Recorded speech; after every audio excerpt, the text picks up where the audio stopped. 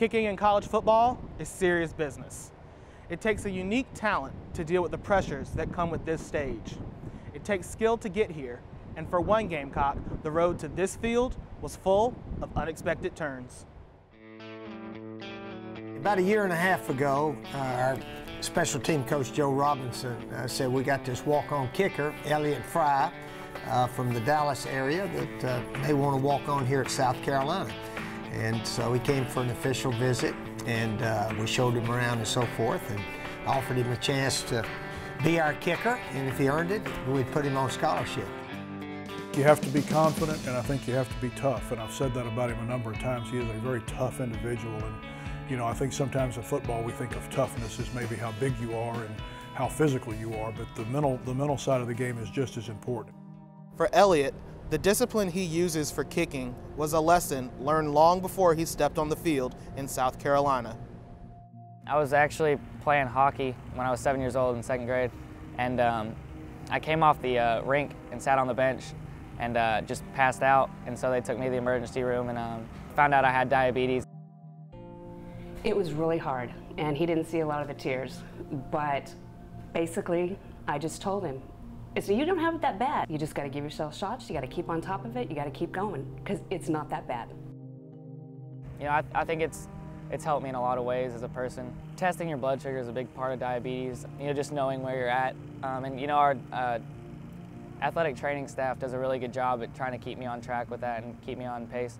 Right now what we'll do is prick his finger and test his blood sugar. And as long as it's within our normal range, then we really don't do a whole lot about it. You know, we let him go on and do what he's doing. Early on in his career when he first got here, we were doing a lot of that for him. And making sure he'd have to come in the training room every day, multiple times obviously, and we would check his blood sugar, and then I would look at his monitor at what he was doing when he wasn't here. Now, he does a lot of that on his own. I can't run out on the field and, you know, have to try to kick a 40-yarder and my blood sugar is low, or you know, anything like that. You know, that could obviously really affect, you know, the game, affect anything like that. So I have to keep it on a pretty tight leash, especially during the games. Thompson's a little kid from Prince of Peace. He was diagnosed with diabetes, and his parents reached out to me when I was a senior in high school. I think he looks up to me a little bit. You know, I think it's hard, you know, being that age, and you know, some kids handle it better than others.